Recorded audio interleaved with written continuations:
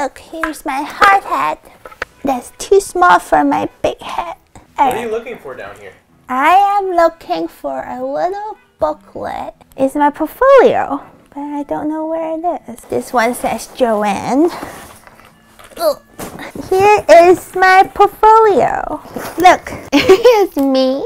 A bunch of kaleidoscope. Too far away. This is what got me into Gensler. This tiny little booklet is what got me a job at Gensler. And I thought today we'll go over the entire thing, which is like, I don't know, 10 pages, and explain to you how to make a really simple architecture portfolio that can still get you a job without being crazy fancy. So this video is probably best for you if you are the type of architect that is more technical, that probably has more experience in doing construction documents than doing photorealistic renderings. So if you're a designer, if you're like a 3D renderer, you're like crazy about those kind of things, this portfolio is not for you. First, let me give you a backstory of what happened when I was job searching. This was back in 2014.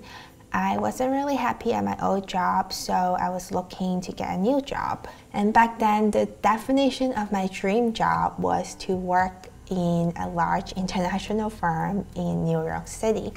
So I spent a lot of time researching anything from resume to LinkedIn to portfolio to interviews. I was reading it all, I was learning it all, I was absorbing all the knowledge to try to find this job. But I realized that there wasn't a lot of resources on how to make a portfolio for someone like me. Most of the portfolios that I was looking at that time was either for recent graduates to show off their graphic skills, or they're very design focused, very rendering heavy. I had about 3 years of experience, and I was mostly doing technical drawings like CD sets, and I'm actually very good at construction documents, just FYI. If you're more technical and you have a few years of experience, I think this really simple portfolio works really great for you, because this portfolio, and of course all the other things that you have to do, like your resume, your LinkedIn profile, got me 4 interviews and 3 job offers at that time. So I would say the conversion rate was pretty high. 4 interviews, 3 job offers on this tiny little booklet. And the best part is it's incredibly simple. So let's get right to it. Let's talk about the format. This portfolio is more like a work sample, really simple. I'm a firm believer that once you have a few years of experience and you're not applying to be a renderer or like a crazy designer, you don't really need a really elaborate design portfolio anymore. I know most people would probably disagree me on this one because architects just love design portfolios, but hear me out. I think that the full blown out, like crazy looking portfolios are overrated. When you first graduated from school, a portfolio is a great way to show your skills, like your graphic skills, your presentation skills, your rendering skills. If you already have a few years of experience, if you've been working, your actual experience is more important than your portfolio. And I find that a really simple work sample is the perfect format to show your experience across different projects. So here's the format. It's really simple. Obviously, 8.5 by 11 is just a letter size. Some people like to make their portfolio like 11 by 17 or even bigger, but I like the smaller letter size format because first, it's just lighter to carry around. I mean, I was interviewing in New York City, walking around in my high heels in the heat, not having to carry around a giant, like, you know, those 18 by 24 portfolio cases really make a difference. It's also easier to print out, so if you send this to someone through an email when you're applying for a job and they want to print out your portfolio, It's super easy, it doesn't take up a lot of ink. So next I want to show you the actual content that goes into this portfolio. I just printed out my resume. I made a 2-page resume, so the first page and the second page was also part of my resume. I actually don't recommend a 2-page resume anymore. If you only have a few years of experience like I did, 1 page is perfectly fine. So after your resume, you want to go into your portfolio. I just made a template on InDesign and I just put 1 project on 1 page. I think there's like 8 projects in here that I picked, that I worked on, that I really like. I think it represents my skills and my design the best. So I just put them on like 1 project per page. Let's go through the content one by one so I can explain to you what should go into this really super simple portfolio. First, you need a project name. This one was called Teachers Village Building 8. Under that, I put in some really simple information, your project type. So this was a mixed-use apartment, the location, the square footage, and this was lead and depending. I'm sure now it's certified, but back then it was pending. And the firm that I was working at when I was working on this project. Then down here in the bottom, I wrote a little blurb about this project. It can be really simple, but one suggestion that I give you in terms of writing for your portfolio and also your resume and also your LinkedIn profile is to include a lot of numbers.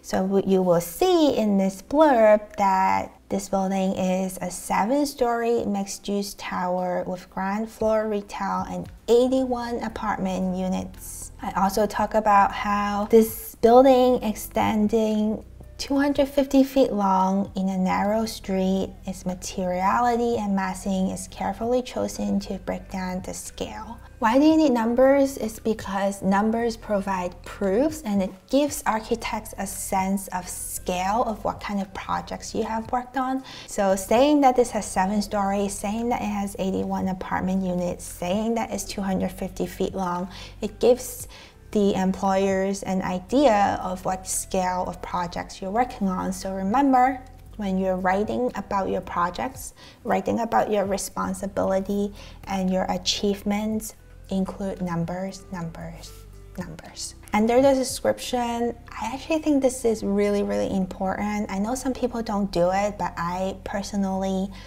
like to give credits where it's due. So I have a row section where I write down every single thing that I have done for this project. So for this project, I worked on SD, DD, and CD, and VE. I was actually the only person that did BIM and Revit on this project and the renderings on this project. So I like to write down what I've actually done. So I'm not taking credits for everything that's going on this project. And so when you're applying for a job, they can clearly see what you know how to do and what you don't know how to do. I have the plan. One of the floor plan, I'm not going to show all 7-story floor plans, but I just took one of the typical floor of this apartment building.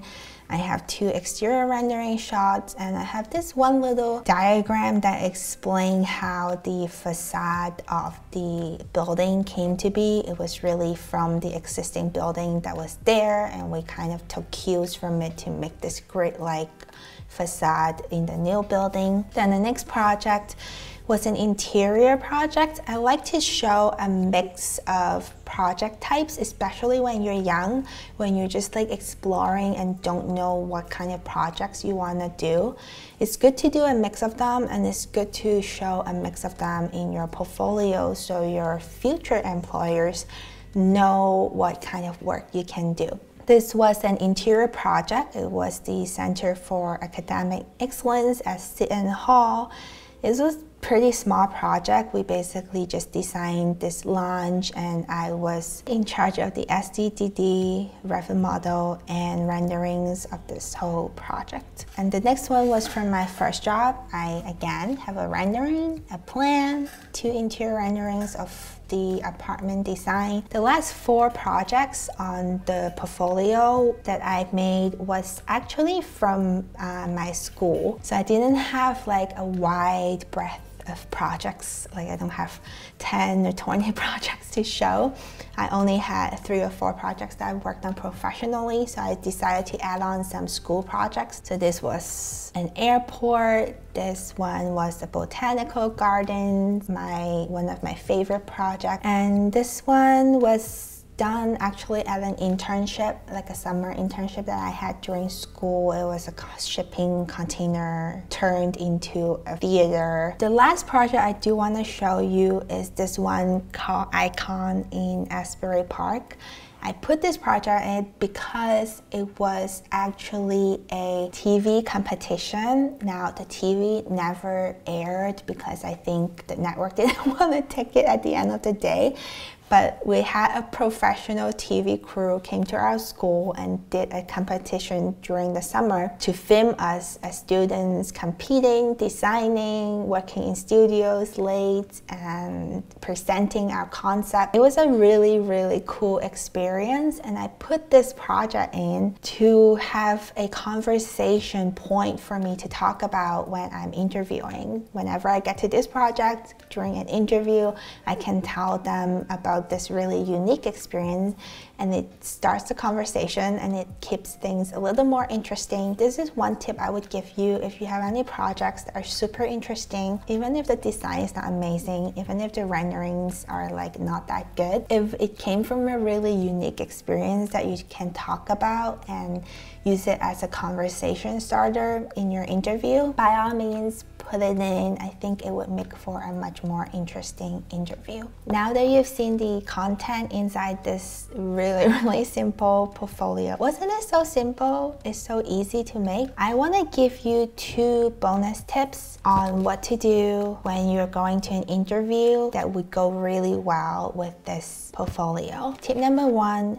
bring 1 or 2 CD sets with you. Always bring a CD set with you, especially when you are a more technical architect. A lot of architects really struggle to show their CDs in a portfolio format, and they would try all these things on like clipping out details, clipping out plans, clipping out a whole construction set and try to fit it into the portfolio format. But there's really no reason to curate a CD set in a different format. The entire point of a CD set is that it's already a curated set of drawings in a specific format. And every architect that sees a CD set will understand it, especially if you are applying for a more technical role. Trust me, most of the times, firms would rather see construction document experience than renderings.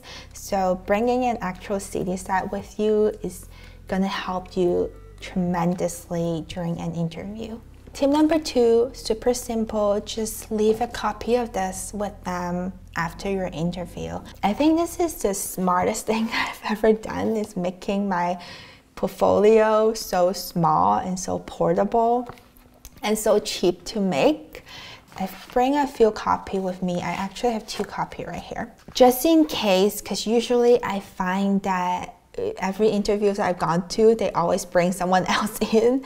And at one time, I even interviewed with like 4 people at a table. So I always like to bring a few more copies. Also, you want to bring a few copies because at the end of the interview, you can just tell them you can take this. The great thing about this super simple work sample is because it has my resume on it, and it also has all the projects that I have worked on that I've shown them. And when it comes time to reviewing the 30 people that they have interviewed for this one position, trying to decide who they should hire, they don't have to go into the computer to find your resume out of the 30 other resumes. They can just grab this and look at it and say, oh, this looks good, let's hire this person. I remember this person because they gave me a copy of their little portfolio.